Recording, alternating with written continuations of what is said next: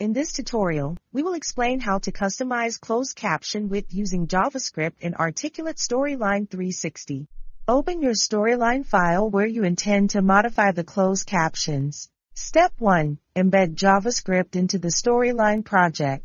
Navigate to Slide Properties. Go to the slide where you want to adjust the caption width. Click on the Triggers panel on the right side of the screen.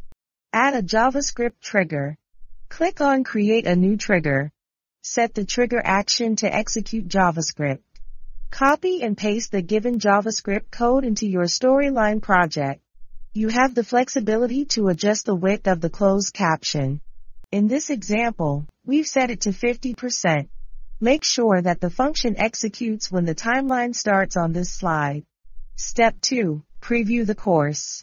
Examine the course to observe the adjusted width of the closed captions.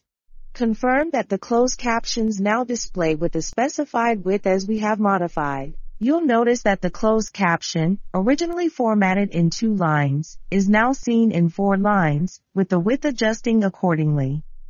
Conclusion. By following these steps, you can effortlessly modify the width of closed captions using JavaScript in Articulate Storyline 360. This way, you can fine-tune the visual display of closed captions, ensuring they blend seamlessly with your project's design and layout.